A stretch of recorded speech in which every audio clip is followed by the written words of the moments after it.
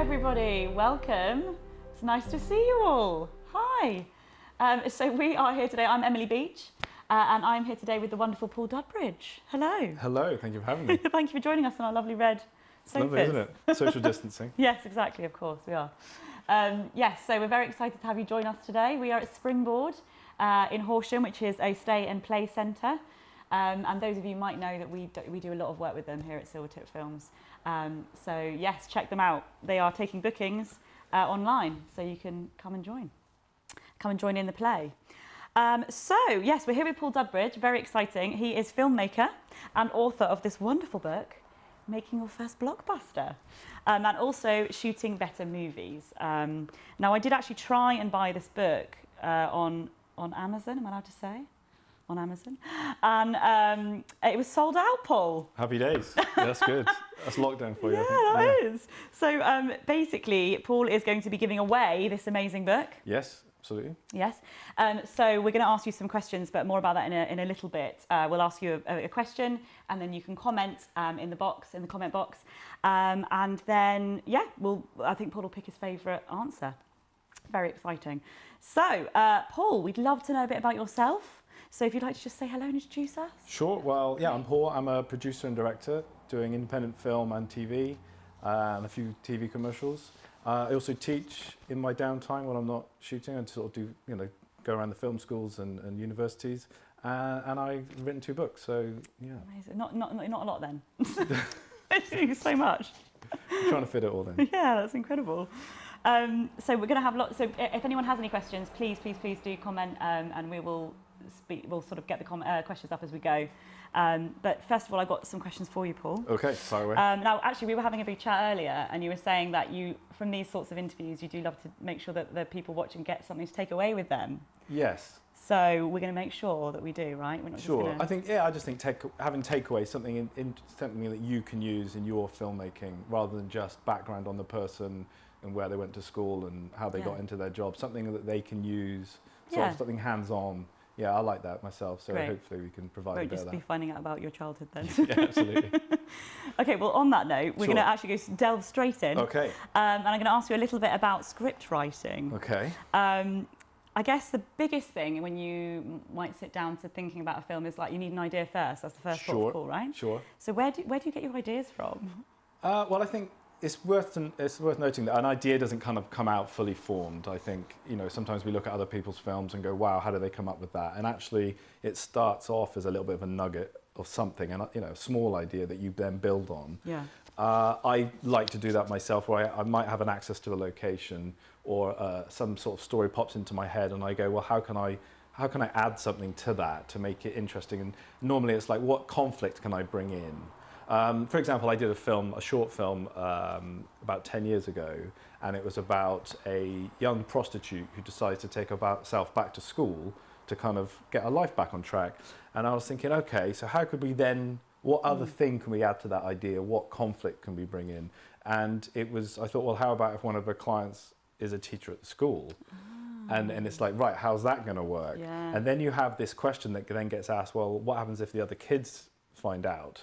So there's this question that needs to be answered. And I mean, I'm developing a film at the moment, which is a Western, which I'm quite excited about. I've got this location over in southern Spain. I've got this town and I want to shoot the Western, but what's the story? What could we do with that?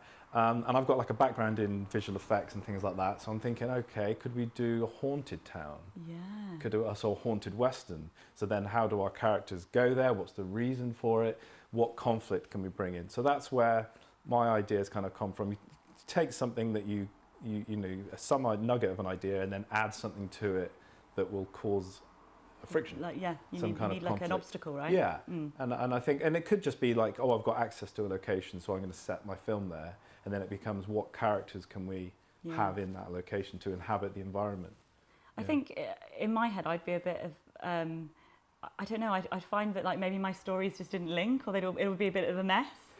Sure. Well, I think it's nice to have like I like to have like what I call an inevitable scene where something's leading to something else. So like like I mentioned earlier, that short film about the prostitute, it's only a matter of time before the kids find out. Right. So we're aiming for that scene. Also, what happens? How does the story end? and it's like, it's either going to be this, this, or this. Yeah. You know what I mean? And one thing that I've read a long time ago is a really good book called Bambi versus Godzilla, which is a great book. And the writer of that was saying, when you come to a conclusion of a movie or a novel, you want to pick the third option. Okay, so that's the first option, the second option, but what's the third? And he uses a joke. I think he says something like, in the joke, do you wake up grumpy in the morning? The answer is either yes, no, or the third answer is, I let him sleep in. Because they're obviously referring to the wife's husband.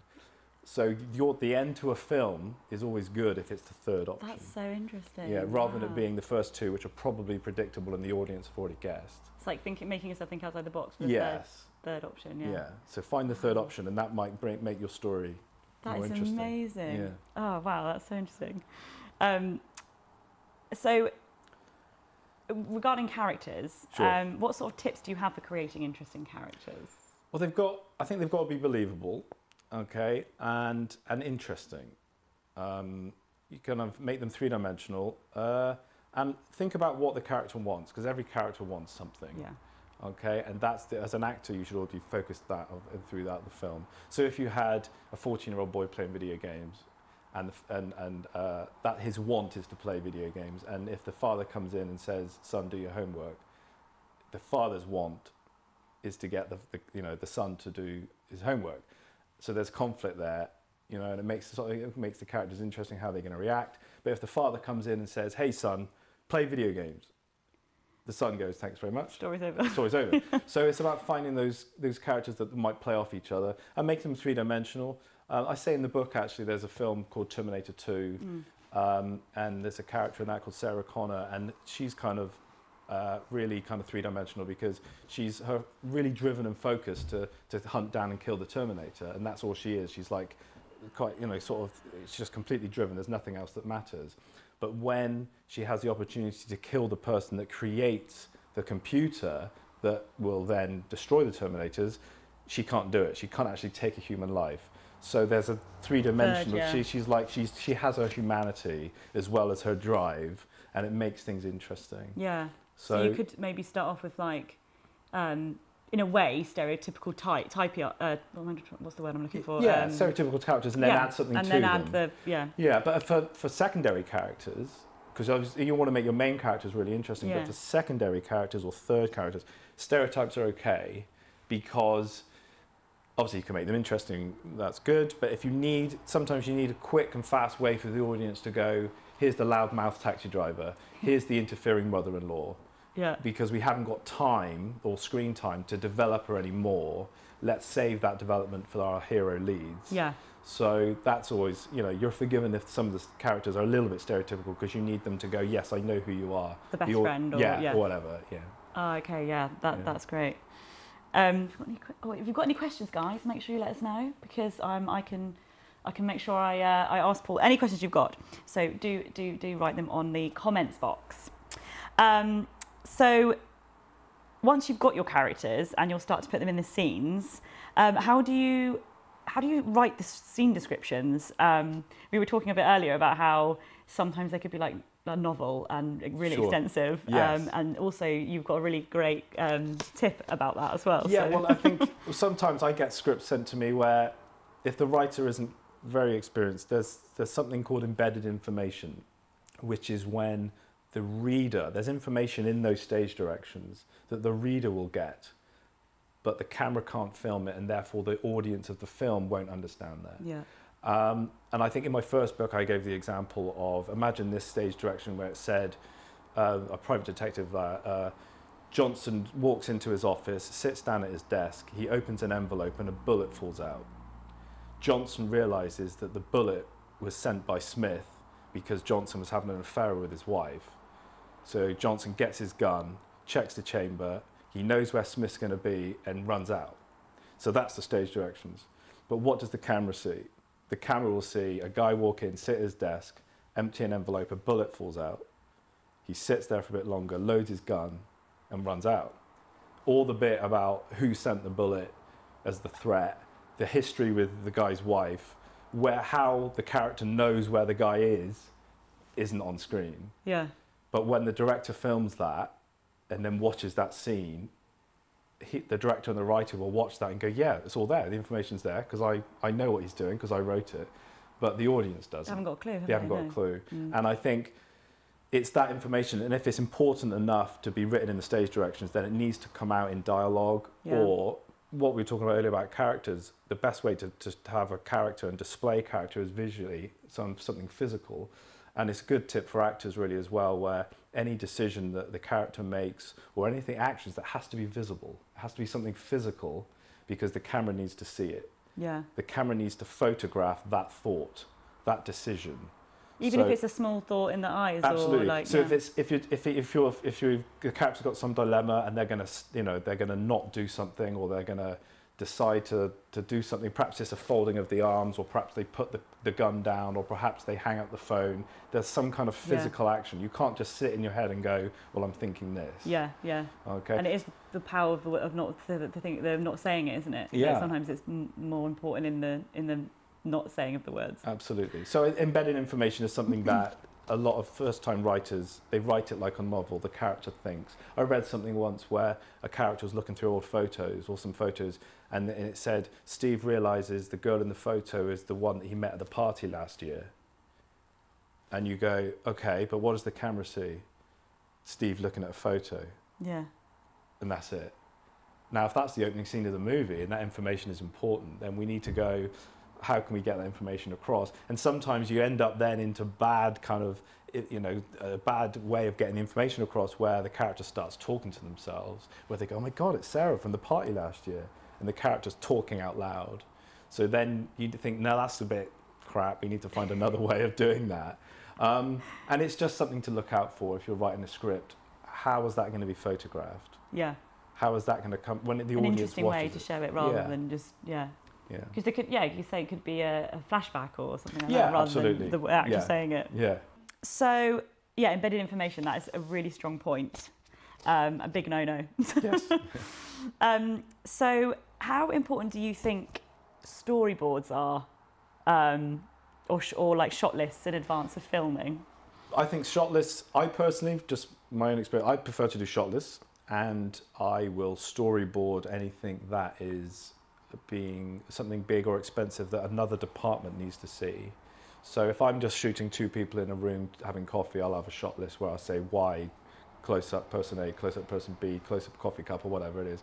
But if I'm doing a shot where the car streaches around the corner, the alien ship blows up the building, and the alien ship CG, the explosion's practical, and the stuntman driving the car is going to come across this side of frame or whatever, I'll storyboard that. Yeah. Because then you can say each of the departments who are going to execute that need to go, okay, well, if the spaceship's there, I need the camera to be here, and I need the information of what lens you're on, and the explosion needs to be this side, a camera, etc. Rather than it just being, building explodes by alien ship on the shot list. Then what you need to communicate, what you're seeing, or what you want to see to the other departments. A good tip with shot lists is to make them really brief.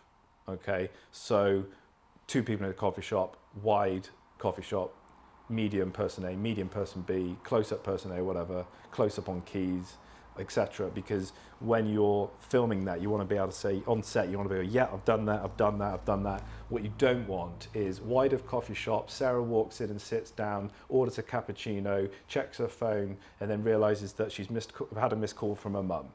Right. All that information is not required for the shot list. It's in the script. But when you're on set and you're filming and the person says, or, the AD or the camera person says, what's the next shot? You can go, okay, let me read. Just takes forever. Yeah, it takes too long. Yeah. So, keep it really brief and then you just cross them off. So shot lists for me and storyboards for big stuff. So it'd be like Sarah walks in, coffee shop wide? Yeah. Yeah. Okay, and that's it. But obviously if you like drawing and you want to draw Sarah sat at the coffee shop, great. Yeah. But if you don't need to do it necessarily. And it's about finding what works for you. If you don't want to, what I wouldn't advise is not doing anything. Yeah. If you wing it, I'll make it up on the day. I've done that, and it doesn't work. Because you're in the edit suite going, I didn't get a close-up of Sarah's keys. Because you kind of go, we were in a rush, weren't we? But if it's written down, it needs to be ticked off, and it's something, crossed off. Is there sort of like an average of like how many shots in a scene? Yeah, well, not in a scene, but what you can do in a day. Right. So a good rule of thumb, if you're doing things properly from a point of view, if you're lighting the scene, you're blocking it and you're rearranging where it is and all the extras and the camera's moving, you're looking at about 25 minutes, 20 to 25 minutes per shot. Okay. So it's about 3 an hour. Okay. So Yeah. if you've got 2 hours, that's about 6 shots.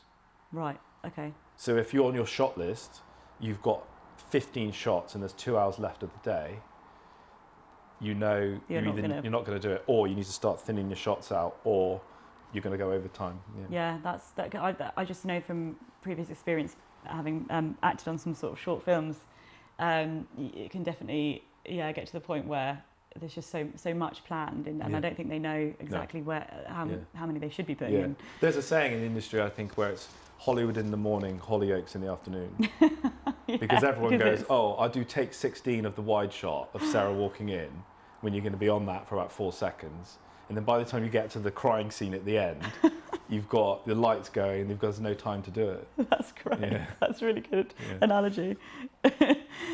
Just so that we've got some time for everyone to sort of comment in the box, I'd love you to sort of ask the viewers what the question is for them to be able to win this amazing book. Okay, so I think the question what we're going to go with is, tell us why you think you would benefit from owning the book.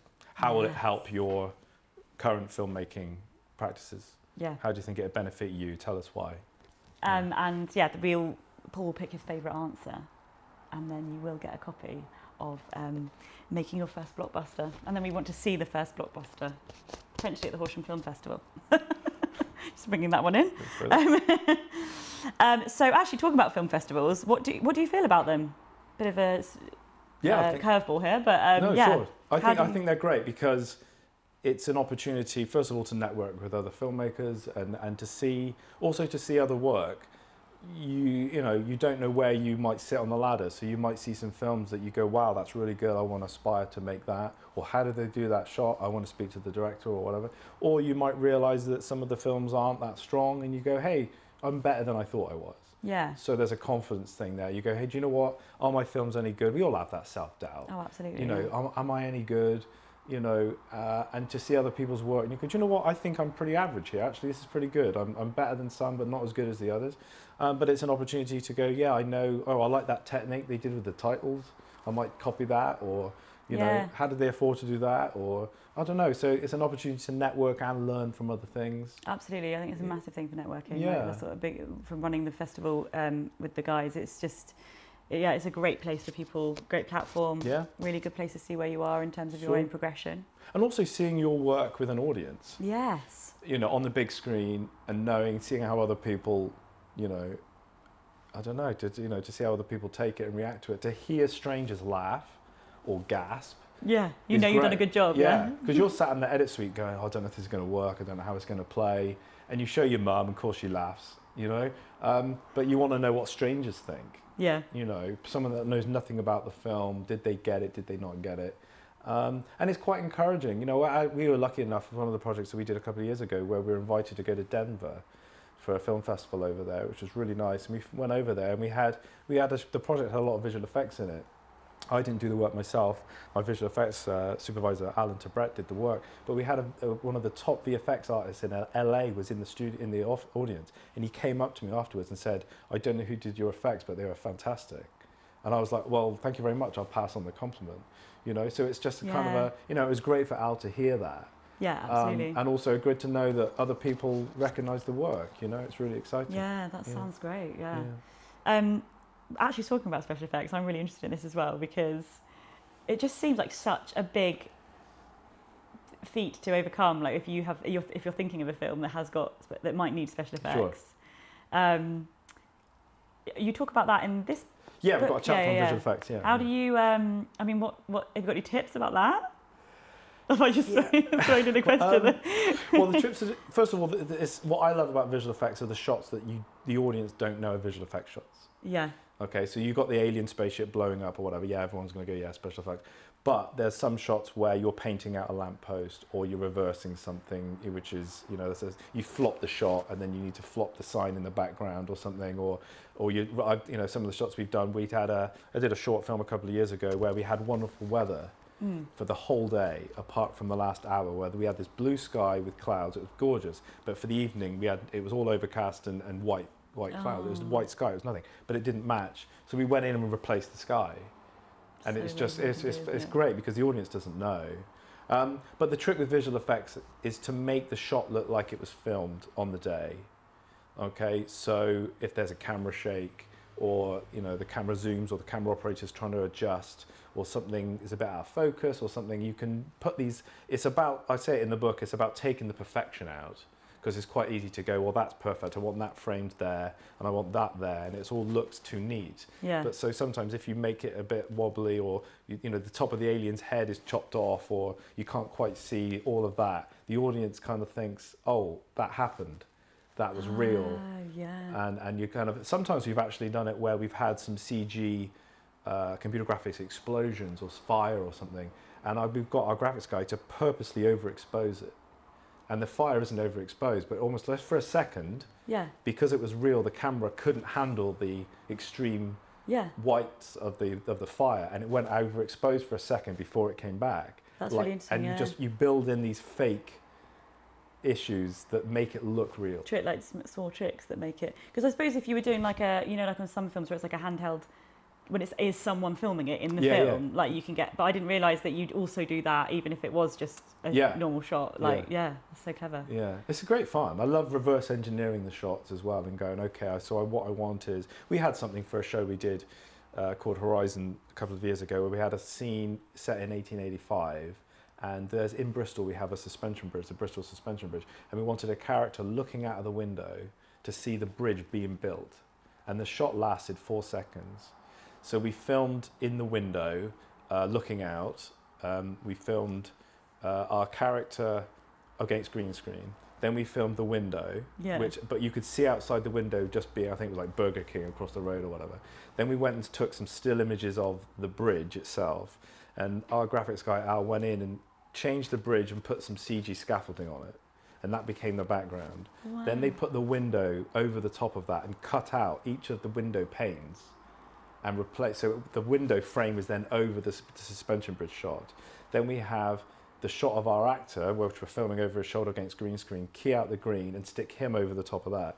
And then to make it real, Al went in, and where we'd cut out the window holes, obviously there's nothing there, it's glass, but he put in smudgy bits of, just kind of like a dirty window. So you're looking through a dirty window at the suspension bridge being built. Wow. But you just reverse engineer what you want to see, break down each of the layers. We need a still image of the suspension bridge, we need the shot of the window, we need the green screen of the actor, shoot each of those. It's like a problem-solving exercise. Yeah, and it's fantastic. Do you really enjoy that? Yeah, I love it. Yeah. To me, that sounds like, I didn't have a clue. No, it's great fun. Sorry, we've got a question in. Okay. Not being rude. So Graham Carr would like to know, working on my very first sci-fi feature film on a minuscule budget, I believe your book would be an amazing resource for building my knowledge around visual effects, creation and creating action. It's not really a question, it's just sort of a comment. Is that his submission for the prize? Oh, sorry, yeah, well, there we go. Oh, okay, sorry, we preempted that, but look, remember that. That was a really good comment, great. Graham. Thank you, Graham. The question was, I would like to ask Paul about your experience with distribution of his films and any tips for working with a distributor, sales agent. Right. Yeah, distribution is a funny thing because it's about numbers, it's about what value you have of the film, what the market's about. And there's a lot of shady distribution companies out there where you might sign your film over to them and the money doesn't come through, or they say, oh, we're going to spend X amount of money on prints and advertising and getting your film out there. So when the profits come in, they've tweaked those numbers so the profits don't actually come back to you. But thinking about it, make sure you get lots of still images, lots of behind the scenes stuff, and thinking about the story. So I've had an experience recently where thinking about your audience. So if you've got a horror film, the distributor is going to want to know that there's some horror or some blood or something in that film.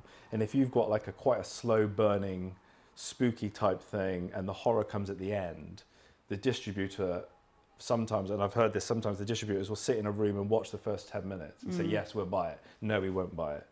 So if your horror is at the end, they've missed that, and they go, well, I'm not going to buy this, there's no horror in it, because they're not going to watch the whole film. So then, unfortunately, you're then tweaking your own film to go, well, let's put some blood at the beginning, even though it doesn't fit the story, just to tick the box of the distributor.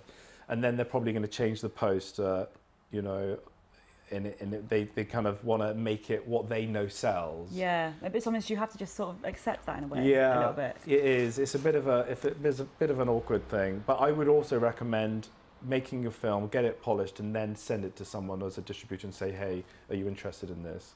When you send it to a distributor, you don't send like a teaser of what it is? No, you send the whole film. Right, they want to know what the whole movie is about. Yeah. But rather than get someone on board who's then interfering with the production of the movie, or you might end up with something that's really quite special, and it might sell to quite a big, well-known distributor, but you've already signed a deal with the small one of the company around the corner. You know, two guys working out of their flat who set up their business yesterday, and therefore you can't then uncuff yourself from that deal. Yeah. Then, so it's a tricky business. Yeah, it's a bit of moving things around, like moving parts, isn't it? Yeah. Well, that was a great question, though, Graham. Like, thank you, really great question. And we will definitely consider your comment there. That's great. Good luck on your first feature. Amazing, thank you. So we mentioned mums earlier. I don't know what we were talking about, but there's a really great comment in the book about the mum factor, and about what that means, which I think is really helpful. So hopefully everyone else will. But yeah, I'd love to know a bit more about that. Okay, well, the mum factor is basically my mum. If she was, basically my mum represents the audience, and all she cares about is what's the story, and is she engaged. So she doesn't care about kit. She doesn't care that you shot at 4K. She doesn't care what you cut it on. She doesn't care about your shot, which is a homage to that, you know, 50s movie, you know, French, whatever. She doesn't care. And I think sometimes we can get hung up as filmmakers on that, and also we can get hung up on, you know, like I was working with a DP a couple of years ago where the light coming in the room, realistically, the light wouldn't hit the actor's face where they were positioned. And I said, well, you know what, let's cheat the light's coming through the window behind them, but we could cheat the light source round a little bit so it catches their face. And it makes the actor look good. And the DP was like, well, that's not what's happening. The light, that's not realistic. The light is coming from this side. And it's like, well, look, you're talking degrees here. You could cheat the light round so it hits the actor's face, because it's very flat otherwise. And that's a mum factor. My mum wouldn't care. Yeah. She's not going to know. She's going to go, well, there's light in the room. As long as the light's kind of, colour-wise, it's consistent. It's not like you're adding this red light on her face or his face, and it's like, well, where's that coming from? But as long as the actor looks good, it doesn't matter. And you can do, you know, we get student filmmakers get hung up on crossing the line and all this kind of stuff, and all these technical things. But you go, is the story good? You know, my mum has never watched a film and said, I hated it, it was really boring, but at least the lighting was correct and geographically to the location that they filmed it in, and they shot on Ari Primes. She's never said that to me. I would be very surprised if she did. She might now, that she's like listening to but Paul, they were on zoom lenses, not primes. It doesn't matter. Yeah. So the light in the room, you know, all that matters is it engaging? Is it a good story? Because I guess you need to remember who your audience is. It's not going to be like a room full of people that are really technical. No, and also even if it is, it doesn't matter. It's about, and it's getting hung up like that or worrying about the light. You're avoiding the opportunity, or you're missing the opportunity to create some really interesting images and really something. And you know, it's just not all about aesthetics necessarily. But if your actor looks good, the audience enjoys what they're watching, they're not necessarily going to say, well, hang on a minute, that light isn't right. I mean, I'm a big fan of the director Ridley Scott, and he's a really good advocate of this, where he would, when he filmed his first movie called The Duelists, it was about two guys dueling back in like 1700 in France, and he had a son, literally the son, there were two guys dueling, and the son was behind the shoulder of this actor over here, and this actor over here. So right, so yeah, you'd be like, what? Yeah, but and he said, I don't care, it looks good. Yeah. Amazing. Yeah. So you just have some artistic license as well, Yeah, right? and there's a lot more artistic license than you think you've got a lot access to a lot more than you think you have. Yeah. Because mum doesn't care, and that's what Mum doesn't mind that there's two sons, does she? No. No. She'd be like, oh, she's on Tatooine or something. I don't know. We've got another question, Paul. Is it another question or is it a comment? Well, ask a question, then there's a question. There's a question and a comment. Okay. Sorry, just bear with me. Sure. Yes. So, hi, Paul. With students heading back to a variety of film courses, what would be your one tip for all students to consider before they start shooting their films? P.S. I hope it's not MOS. I don't know what that means. Who asked the question? Richard Sims? Okay, well, Rich happens to be a very good sound recordist that I know, so thanks, Rich. Oh, hi, Rich. Oh, he's brilliant. He's actually gold. The tip I would say is keep the film as simple as possible. The amount of student films that I see where they're so big, the ambition, I'm not going to rain on ambition because ambition is great, but the ambition is so big, you are forcing the audience to make concessions immediately. I've seen scripts, 6-minute scripts of a futuristic dystopian world where, you know, it's all post-apocalyptic, and it's like, well, you can't execute that. But they have their actors walking around in a leather coat with some kind of red tattoo on their forehead, some kind of Matrix style, and it's like you're immediately going, okay, so I can see you're filming in your grand's front room. It doesn't quite work. Okay, what are you doing? But if you could say, okay, I've got a story here about these two people that, you know, meet in the coffee shop, or, you know, whatever it might be, then you can execute that to a good quality standard that people are going to be impressed with without trying to emulate big films. And I've done it. I've fallen on my face so many times where I've gone, hey, let's do this car chase. Let's do this, let's do that. And it doesn't work. And, you know, your dad goes, or my mum, well done. Yeah? You tried. You tried. But, you know, in your head, you think it's something big. And there's no harm in that. It's great. Get out of your system, maybe. But if you want to be a serious filmmaker, yeah, do something that is within your realms of execution. Yeah. And make sure the story and the acting's top notch, rather than going, okay, we can't do the futuristic world, so don't even attempt it. Yeah, I mean, I watched a really beautiful short film ages ago. I can't remember who did it, but it was called, it was about two beachcombers that just fell in love, and there was no words. Brilliant. It was so short. I think it won a BAFTA. Yeah. And they were just across a bridge and like waving at each other, and they fell in love over a bridge, and it was such a beautiful film. Yeah. It was so simple. Yeah. So yeah, I guess it's sort of making sure that you make it simple but executed well. Yeah, absolutely. And it's, you know, we've all done it, but yeah, make sure that you don't overreach yourself. Yeah. Yeah. And then when you've got the money and the team behind you, you can do the big car chases. Yeah. Amazing. Was there something that you really wanted to do at the beginning, and you've now managed to be able to like shoot that thing that you wanted to do? No, I'm trying to think. I've done a few things where it hasn't quite worked. You know, I've tried to do, you know, I've done the explosion stuff and blown up that, and, you know, running away from this and gunfights and stuff like that, and you kind of mess it up. I haven't shot it right, and it's wasted money. But then, you know, that's how you learn. That's how you learn how to do it. But I have seen the opposite. I have seen filmmakers have access to money and do the big stuff, and they haven't mastered the simple stuff. Yes, that's interesting. They just focus on that. Yeah, and if you think, I have something in the earlier book actually. A section in the first book, Shooting Better Movies, and the title is basically Limiting the Variables. And limiting the variables is about making sure that you're not overreaching things, but all of those things like special effects and stunts and all that stuff are all variables. Yeah. So if you have the camera you're using, if it's an unknown camera, that's a variable. The weather is a variable. Your child actor is a variable. And all of them have the possibility to upset your shoot. So if you can limit those. Yeah. So, and I've seen it with a filmmaker I knew who did a two-hander in a coffee shop, great, which was a short film. And he was telling me about his feature film. And the feature film, so immediately we've gone from 10 minutes to 90, which is a futuristic sci-fi thing, okay, with 2 kid actors. Wow. And he wants to shoot it on this new 4K camera that was coming out. So the variables there are feature film that he's never shot, sci-fi elements, so then you're into visual effects that he's never done, kid actors, which means chaperones and limited hours, and a new camera that you've never used. So you might be halfway through the shoot and you've got 10 minutes to go because your child actor needs to go because of the legal hours, and you've got a big visual effects number to do, and your camera's broken down because you don't know how the menu works. So a variable in that would be, let's use a camera we know. If we're going to go from short to feature, let's not do the sci-fi thing. Or if we're going to do the sci-fi thing, don't have child actors. So you just limit all those variables. And that's what I've learned over time, because they will all trip you up. And even if you master all of them, it'll be raining.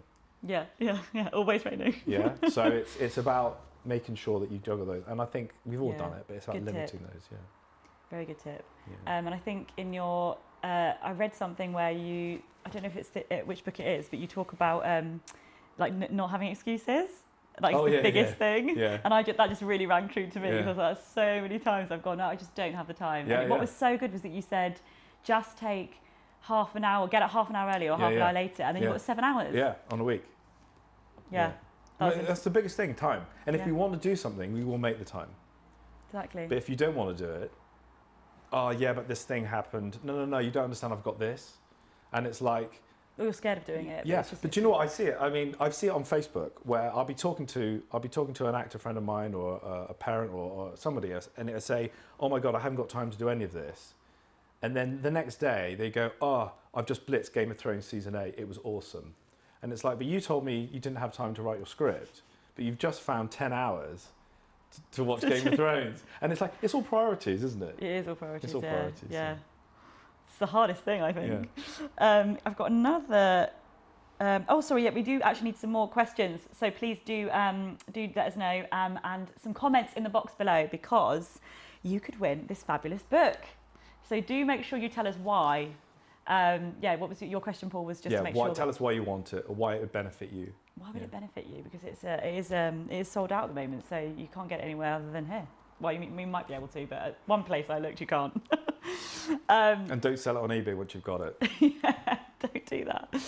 Amazing. Yeah, that's so many good tips. I've learned so much already. Do let us know your questions, please, guys.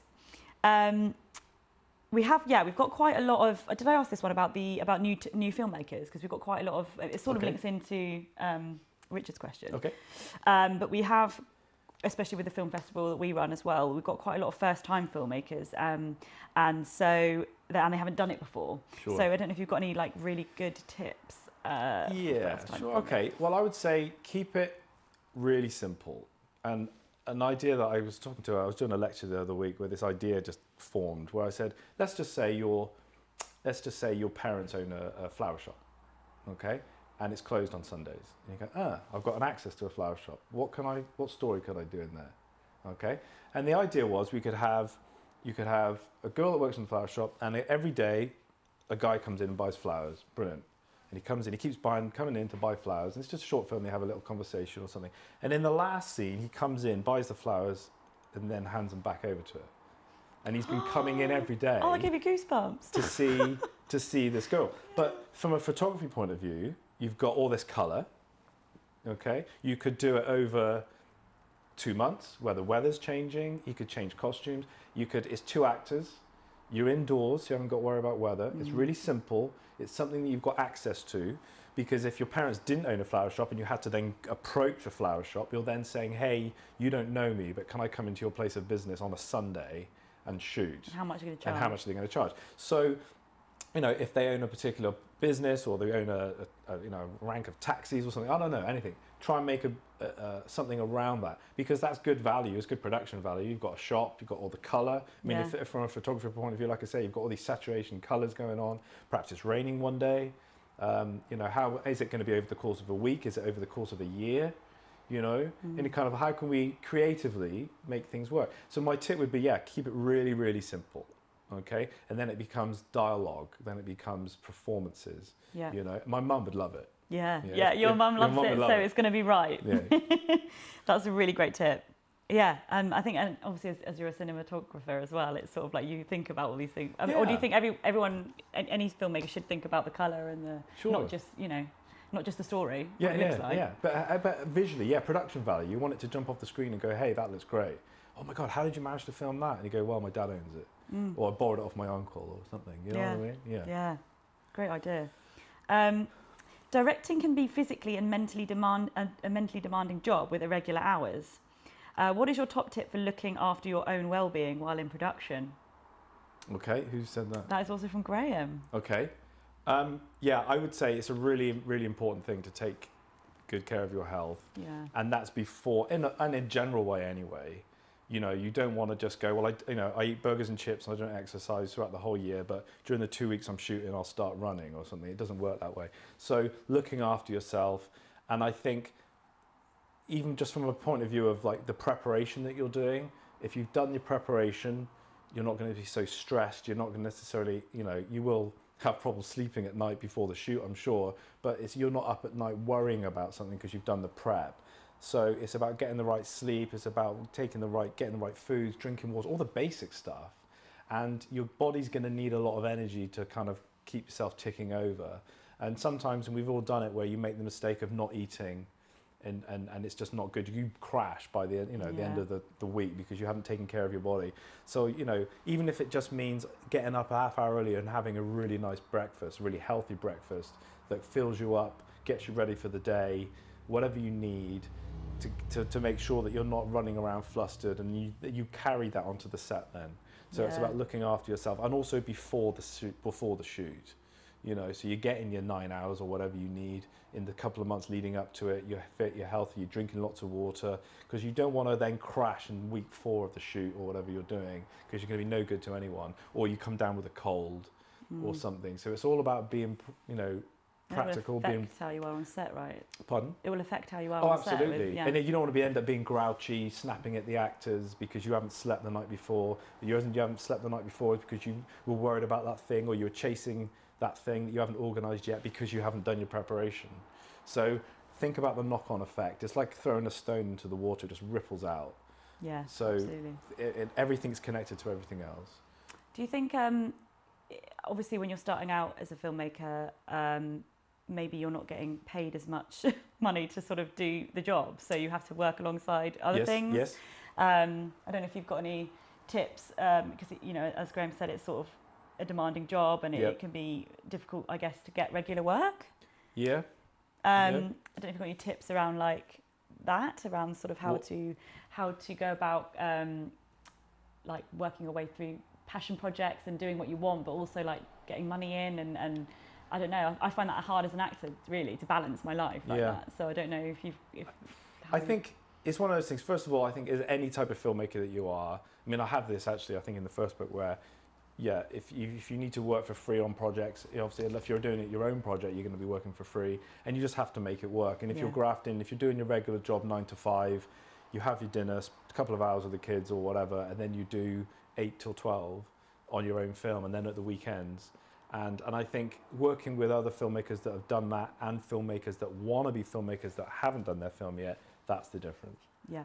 And it's like they haven't finished that script yet, and it's like, well, you know, you have just done all of Game of Thrones, you could have done your script if you wanted to, and then they're still tweaking that, or they're waiting for the money to come in, or they're applying for that grant that they might get in 2024, in which case your passion for the film has died. Yeah. So if you need to get a bank loan, if you need to work double hours at Tesco's, if you need to do whatever, that's the way you know you do it. And that's the way I did it. You know, if you look at filmmakers in America like Kevin Smith, who made Clerks and stuff, you're maxing out credit cards, you're working throughout the night, and you have to, that's the part of the sacrifice. Yeah. And it's the same for actors as well. Absolutely, yeah. So if it's, and it's again what we were talking about, like they're not making excuses and just doing it. And I think it's funny, I always look at the first reactions. Philosophy, other people's philosophy will come at you with their immediate reactions.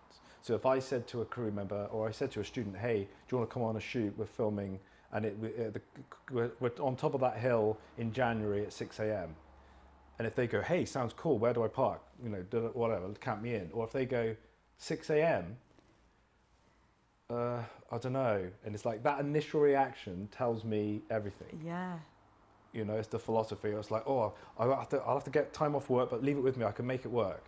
And it's like, it tells me they're passionate. But if you drop any excuse in before that thing that you want to do, that should be telling you something. Yeah, definitely. Yeah. Yeah, that's so interesting. And it is all just about sort of, you know, making sure that if you've got that passion, then do something about it. Yeah, absolutely, absolutely. Amazing. So sort of linking, I guess, budget's always a big part of filmmaking. So how should you be aware of what things might cost when writing scripts? And again, a bit about the distribution question was sort of how do you get it made? Okay, well, I think it's two things. If you're writing a script just to practice your craft of screenwriting, you can write about whatever. Interplanetary alien battles, you know, hordes of the undead coming out of the ground, whatever. Write your script, great. But if you're writing something with a view to making it, you have to have one eye on the budget, one eye on production going, yeah, but how can we do that? Which is where keeping it simple comes in, and kind of going, what can we do? You know, I've read scripts before where, like I said, you know, there's kind of like a post-apocalyptic thing and there's a 50-foot wall around a city, and someone send it to me and they go, I want to make this film. And I'm like, immediately, I don't know how are you doing that? You're either building a 50-foot wall or you're doing it in CG. How are you going to execute that? And I always remember, I had a script once for one of my students a long time ago, and it was a short film that he wanted to make, and the opening lines were, the 4 police cars come to a screeching halt outside the burning house. And I smiled, and I was like, okay. And I said, how are you going to do this? And he goes, well, I'll get the police cars, and they come to a stop, and the house is on fire. And I'm like, yeah, but how are you going to do that? And if you break that down, you go, okay, so we need to, you know, unless you're dabs with the policeman who can get you 4 police cars, but you're talking then cordon off a road, getting the police, you're looking at stunt coordinators trying to coordinate the cars coming to a screeching halt so no one gets injured. How are you going to do the burning house? I said, how are you going to do the fire? And he goes, oh, it doesn't have to be fire, it can just be smoke. And I'm like, okay, say you put a smoke bomb in the window of the house you're filming at. What does Mrs. Jones at number 63 think when she looks across the street and she sees smoke coming out of that house? She's going to think the house is on fire. So what's she going to do?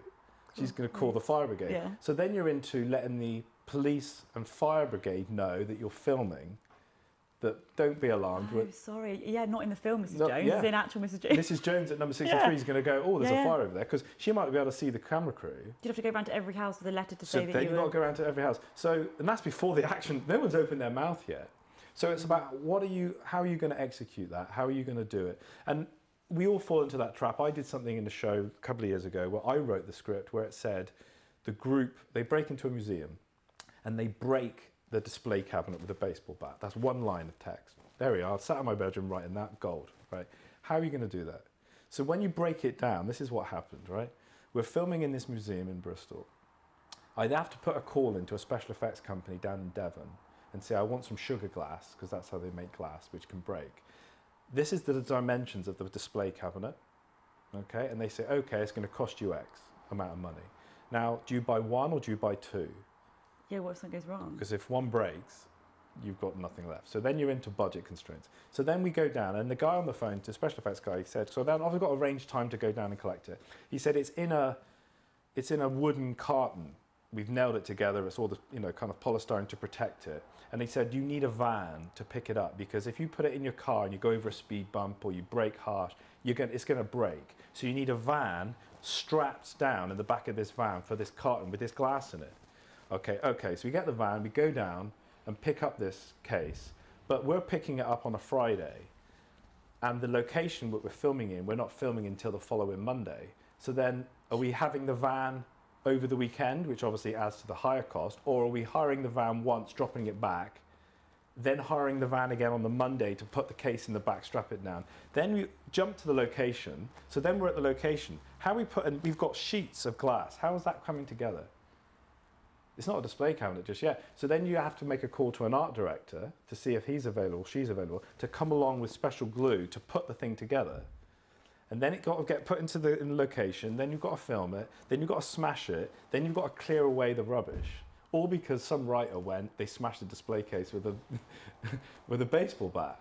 But the cost and the logistical things involved behind that one thing was massive. And like, how important is that to the script? There you go. So you have to ask yourself, how important is that thing? Is the burning house? Is the 4 police cars?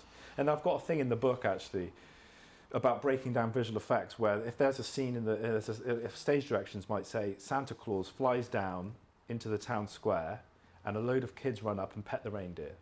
That's the stage directions. And if you break that down, what have you got? You've got CG. Loads of kids. You've got loads of kids who need to be chaperoned and looked after. You need to cordon off the town square. You need to put fake snow down. You've got CG smoke. You've got snow. You've got practical snow. You've got a CG Santa flying in. You've got a real Santa and a reindeer on location. Where are you getting the Santa from? You can probably ask the big guy, see if he wants to come down and do a guest part in your movie. Where are you getting the reindeer from? Where are you keeping the reindeer when they're not on set? Who's clearing up after the reindeer? Who's feeding them? Where are you keeping the kids when you're not filming? Because it's at night, they're going to get cold. You've got a local shop you can put them in. It's massive. So then the scene gets stripped right back and it ends up being two adults talking during the day going, I think it might snow later, let's go tell the kids.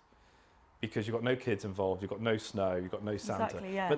But then if you're making a Christmas movie, you need those elements. But that's more likely going to get it made, right? Sorry? Going back to the question, that's more likely going to get it made. That's more likely to get it made. But it's just one of the things like what can be shot for the budget you're working on. Yeah, absolutely. And even the smallest thing, like my example with the display case, even the smallest thing of fire, night scenes, you know, a lot of students' film scripts I read where people are running through the woods at night. Yeah. And you go, practically, how are you lighting that? Because I've done it where you've set up during the day, you wait for it to get night, you turn your lights on, everything looks good. Once you've turned off your film lights, it's pitch black in the middle of a wood. So how are you then getting your crew and cast out of the woods safely? I've done that in a part of a horror film, and I've had to go. I'm literally standing in the middle of the woods, petrified, going, "Is anyone there?" So then you're looking at practical lights, like as in battery-operated practical lights to help light the path to get you back to the cars, all because your scene says, you know, the people walk through the woods at night. Yeah. Wow. So it's massive. You have to think, it is really, how am I going to shoot that? Got to have like a producer's head on. Yeah, all the time. Writing the script. Yeah, absolutely, absolutely. Which is why a good short film is two people in a flower shop. You know, it's character, it's heart. It's not big effects. It's not. Yeah. You know. Yeah. Perhaps the flower shop blows up at the end. Because the just if you want that down. right at the end. If you guys have got any questions, please do let us know. And if you'd like to win this book, you can make a comment in the box, and Paul would like to know how you're going to benefit from that. How you can benefit from it, from getting this book, because it is sold out. So in some places, so it's very hard to get hold of. You want it. There's so many good things in it. There's literally so much to talk about. So next question I have for you is, about kit, actually, because I'm sure a lot of our viewers would like to know about that. I think a lot of people get hung up on it. Yeah. And we've definitely spoke to people about the fact that it's not really about the quality of the kit, essentially. No. So we'd love to know what you think about that, really. Sure. I think it's just one of those things where, obviously, cameras now, there's so many of them coming out, the resolutions are going up overnight, you know what I mean? But it's just not getting hung up on that. I mean, you know, you could shoot something, you could give the best camera kit in the world to a sort of an amateur filmmaker, and you could give an iPhone to the best cameraman in the world. And I tell you, the camera person over here with the iPhone is going to shoot something better. And it's all about how you film something. It's about the depth, it's about the camera angle, it's about the story and all the rest of it. Again, mum factor. My mum's not going to look at the movie and go, hey, I see you used the Blackmagic 6K on that, you know, with Ari primes. She's not going to say that. But, I mean, even down to some filmmakers are like, oh, I'm always using prime lenses. I like these vintage lenses and all. That's all great. But, you know, I personally prefer zoom lenses because they're a bit more quick and practical. I can grab a couple of shots off one, you know, sort of setup rather than having to stick with one lens.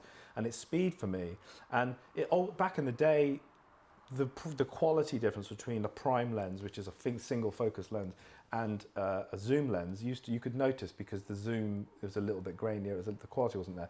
But after 3 or 4 seconds, my mum's watching that. She's going to go, okay, this is the quality of the lens. This is the quality of the image, sorry, that I'm looking at. What's the story? She's not going to go, oh, master primes, great, vintage lenses. Yeah, she's not going to care. But sometimes it's easy to get hung up on this. And I have filmmakers approach me sometimes going, I've got a new film, I'm going to make it, and we're shooting on the red. Like I'm going to be, oh, wow, like that's important. It's not important. It's what's the story.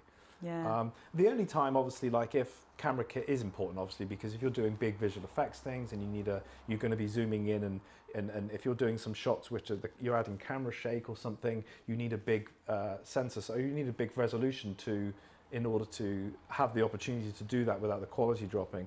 Or if you're filming something for Netflix require 4K. Yeah. You can't shoot something on HD or 3800 or whatever. It has to be 4K. So therefore, you're looking at these cameras over here that can shoot that.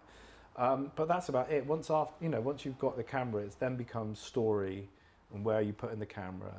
And to explain this example, I remember being at a film festival actually, and I saw a short film which had the production value of like James Bond. It was shot on the Alexa, the costumes were amazing, the grade, the music, the effects, everything was awesome.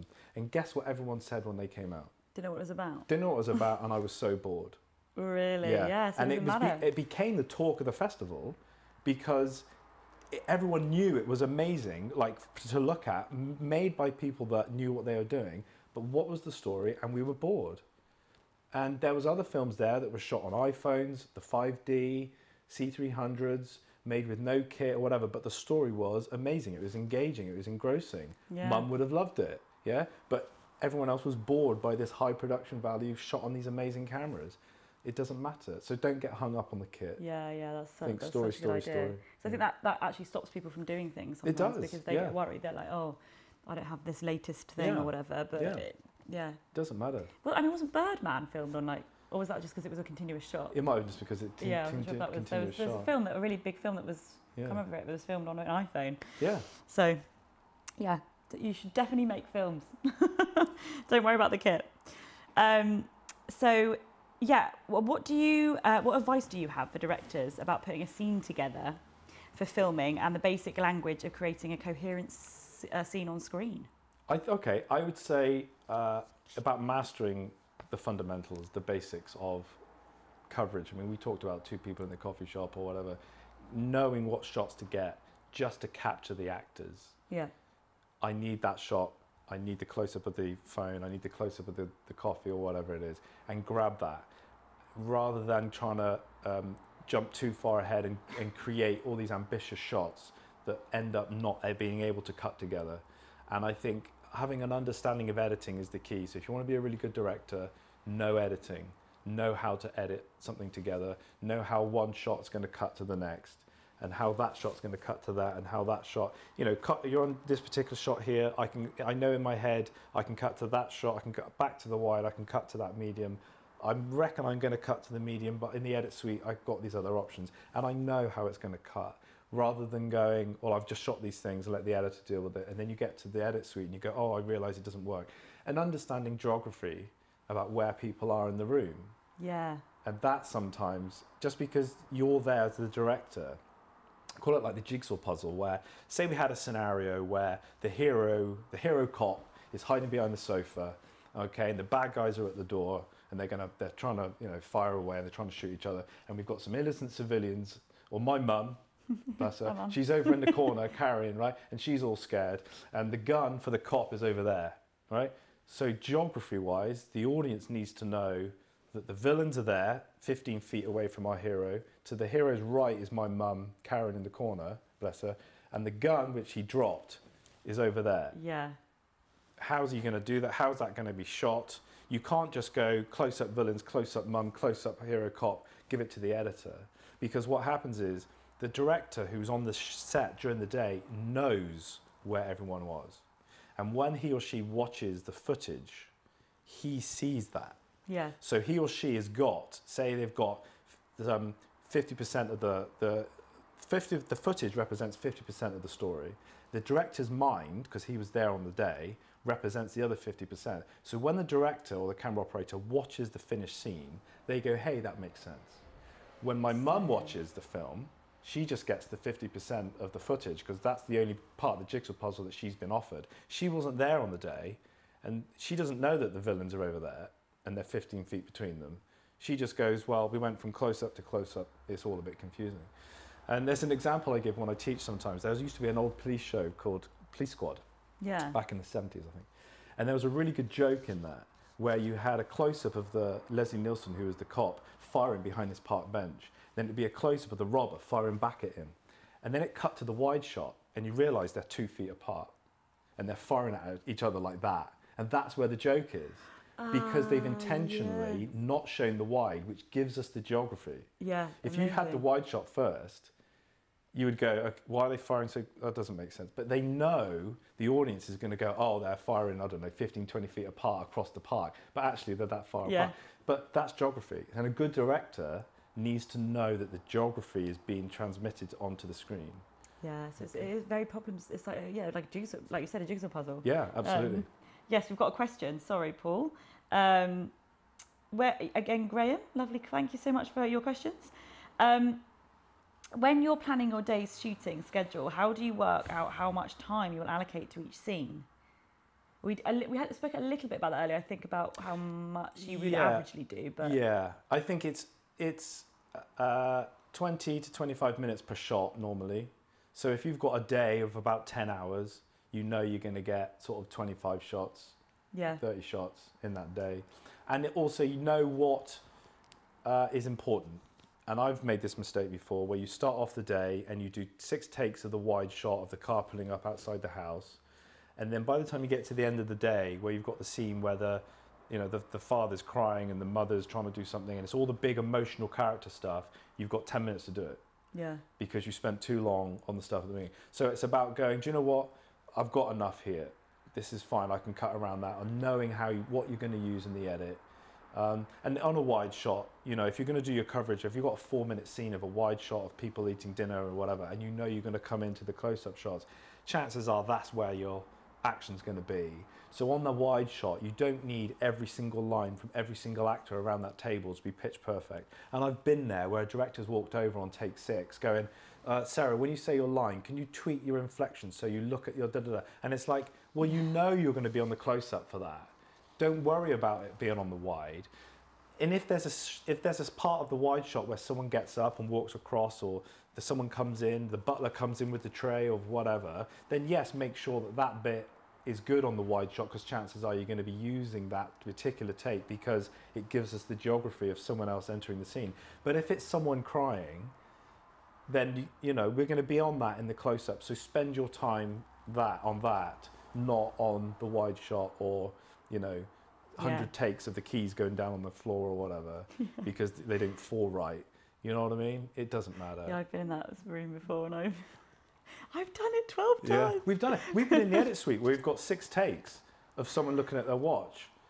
And I don't know why we went to 6 for some particular reason. And then in the edit we've gone, take 2's pretty good. Yeah, like why do we have to have another 4? That's great advice. Thank you so much. We're actually nearly out of time. We've been chatting for so long. It's great. Crazy. Basically, we just wanted to reiterate the fact that the stories, part of Silvertip Films and our festival is that we really like great stories. So again, just to reiterate, if you are going to be putting a film in, or as Paul has said, it's all about the stories. So make sure you make it simple, and that's what we love. And if you do the flower shop idea, credit me. Yes, exactly. Yeah, put me in it maybe. Please make sure you check out Paul's book, Making Your First Blockbuster, and his other book as well, which is Shooting Better Movies, they're both fantastic. So much in here. I can't wait to see the films that you guys make from reading. So we've got to pick somebody for the comments. Okay, we're going to decide that now. Okay. Yeah. Okay. So we had some pretty good ones. All right. I've got a favourite. All right. Let's hear them then. I don't know what you think, but I think we've had quite a lot of questions as well from this lovely gentleman. So I don't know if you think that his is pretty good, but the comment that he made was, working on my very first sci-fi feature film on a minuscule budget, I believe your book would be an amazing resource for building my knowledge around visual effects creation and creating action. What do you think? Very good. What are the others? Thanks, Graham. We've got bits about just really wanting to use your book, and I think that's probably one of the main ones. Yeah, I think Graham's is a bit more. It was just Graham. Hey, oh, I thought we had another one there. It's a one-horse race. Graham it's a one-horse race, Graham. Yeah. Sorry, I'm sure we had another one, so I was trying to find out where it was. But I think that was Richard. But Graham, yeah, what do you think, Paul? I think we should give him the book. Absolutely. Thank you, Graham. Thanks for watching. Thank you so much, guys. And yeah, it was really great to meet you, Paul. Thank you for having me. I learned so much from you, so I hope everyone else has too. And make sure you check out the book.